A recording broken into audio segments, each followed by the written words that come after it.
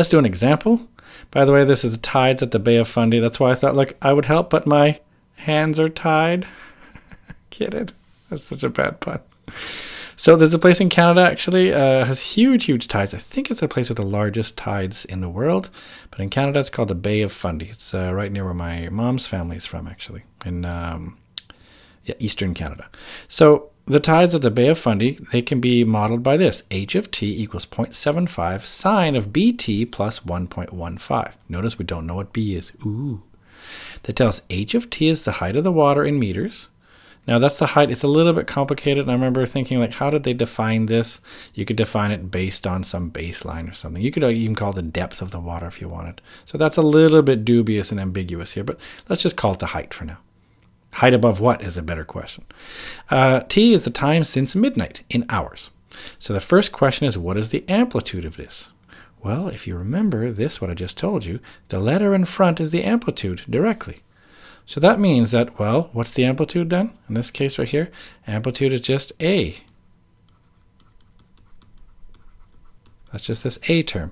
In this case, A is 0.75. So the amplitude then is just 0.75, must be in meters. There we go. That was actually kind of easy, wasn't it? Now, the period is 12 hours. So they tell us that now, okay? So we're going to have to use this. What's B? Well, you remember, though, period is 360 over B. So let me use this. I'll say fine. I'll write it down. The period equals 360 degrees over B. I'm going to use this equation. But now I know that the period isn't just this. It's actually 12 equals 360 over B, because we're told the period is 12 hours. Because of that, then B comes up, 12 comes down. Okay, so B equals 360 over 12. All right, so what do we do with that? Well, we could calculate it. So it's going to be, let's see, 3 would be 36 out of 0. So there you go, 30. So now I know that B equals 30. That's nice to know. All right, so that means now I can rewrite my equation. So watch carefully. I'm going to rewrite my equation now. I think that's maybe helpful. So I'll say, so H of t equals 0.75 times the sine of, and instead of B, I put in 30t plus 1.15. This is going to be the kind of key to doing the rest of it, I think. So this right here is my equation now for it. Okay, so this is my equation. So how high will the water be at 5 o'clock in the morning? Well, it helps to think about how we deal with it. Remember, t is time since midnight. So since midnight, t is actually just 5. Whew. Okay, that actually wasn't so bad. So t equals 5. So what do I do then? I say h of 5 is what I have to do. So the height when the time is 5 is just going to be, let's see, 0.75 times the sine of 30 times 5. All that plus 1.15. That might be a nice way to do it. I mean, you could go ahead and calculate it. In fact, let me do that now. So I'll just open up my calculator here, and let me just do it like this. So I'll say, all right, so it's 0.75. Make sure I'm in the right mode here. Now, if you're HL, you'll be changing modes a lot. If you're SL, just leave it in degree mode. So 0.75 times the sine. Let's see here. It's going to be 30 times 5. Close bracket, that's good. All that plus 1.15. My answer then is 1 point, can you say that's 1 point, what's that, 525? So I'll say 1.53, 3 significant figures. So roughly 1.53 meters. That is my height there. All right. Now comes the interesting part, I think. In the first 12 hours, at what times will it be 1.7? This is a little bit more complicated because you're trying to set your height equal to 1.7 and it sounds complicated. I think the best way to do this is to actually graph it. So let's graph. We're going to graph two equations. We're going to graph y equals 1.7 because that's what it means to be equal, right? We want 1.7 to be the same as all this. So I'm also going to graph y equals my equation there. 0.75 times sine of 30t plus 1.15. So instead of t, of course, I'll make it x. Because my calculator doesn't like t's, but it does like x's. Maybe I'll make it x. There we go. Let's see what that looks like. So we're going to do the graph of that one. Let's see here. I'll open up a new graph. Here we go. And I'll just try to put this in here. So 0.75 times the sine. It's getting slightly annoying, but we can do this, huh? 30 times x. All that plus 1.15. Boom. Now, I want this in the first 12 hours. So do you notice then this one right here? It goes up, then it goes down, then it goes up again. And in the first 12 hours, where is that? You notice then, let's see, this is 1, 2, 3, 4, 5, 6, 7, 8, 9, 10, 11, 12. So somewhere up here, right up there, right? This is 12. All right, so if this is 12 right here, I have to draw that, don't I? So I'm going to try to sketch this graph. Let me see if I can here. So the sketch looks something like, let's see here.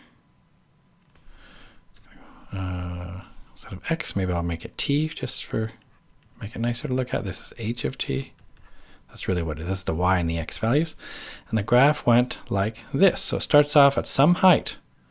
Right? And in fact, we know that height, don't we? We found the height was actually, oh no, we don't know that. But we can figure it out. But anyway, it starts off at some height, goes up, then down, then up like this, right? So I'll draw it like this. So it goes sort of up, then down, then up, then down like this. But in the first 12 hours, this is the important part. In the first 12 hours, though, it's gone up, then down, and then back up again only a little bit. So it's only like here. Like here, it's like at around 12 or so. Something like this. And I need to also graph, remember, I need to graph y equals, so I'll put a tab here, 1.7. Boom, this graph crosses it as well. So you notice that I'm just going to look at where that graph crosses this. So that graph right there was a red one, let's just say. So I'll make it like this. Something like this. Okay, so this one right here was a graph of, you know, the curvy one. That was the sine one. And this here was 1.7. It's this one. So the whole question is, how many times do they meet in the first 12 hours? They don't meet up here. They don't meet at that third time, because at that third time it's way over here. Notice that's at like at 14 or so. So in the first 12, they only cross twice. I only want these first two. So I only want this one here. This is the harder part of this question. This one and this one are the only 2 points that I'm looking for.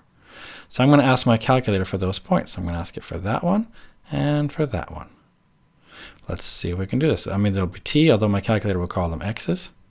Let's just see what I can get here. So I'll say t equals, and it'll be an approximate, and I'll get a second one. Let's see what I get here.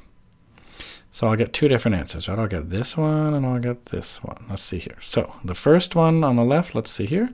I'm going to ask my calculator for that by doing menu. I'll do analyze, and I'll say intersection. Intersect left and right. Here we go. So do you see it's 1.57? So I'll put that down then. So it's roughly 1.57 hours. And the other one, let's see here. I go to analyze, do intersection again, and it's here. So it's 4.43 as my x value. So t is 4.43 hours. Now you could have just said that was your answer, okay? So you could say t equals approximately 1.57 hours. And t is approximately 4.43 hours. With the way the question is phrased, you're probably okay. This is probably just fine. However, if you want to find out like what time is it, because this is after this amount, right? But this isn't really a time in a proper notation. So let's be very, very careful. What is 0.57 hours? Because we want this in minutes, right? So this is 0.57 hours. And we got to figure out sort of what do we do about this? Well, it's going to be 0.57 times 60 minutes. So let's do that. So let's actually try to figure this out. So 0.57 times 60 is how many minutes? Oh, it's 34 minutes. And similarly, 0.43 hours, what's that? Well, it's going to be 0.43 times 60. Let's do that. I'm just trying to show you how to do the answer sort of more properly. So times 60, that's going to be, Yeah, let's just say 25. So really, a better answer would be, let's do the real time here. So t would actually be approximately equal to, let's see, 1 hour after midnight. That means it must be 0, 100. So it's like 1 in the morning, and 34 minutes. You know, so it's actually 1:34 in the morning. And I mean, we don't always have to write the minutes. We normally just go like this, right? And we can say that t is also approximately equal to 4:25 a.m. So this is even better, I think, this way of doing it like this. I think this is at least the better way to do it. This one right here, I would say, or even better would be this one. Okay, even better is this answer right here.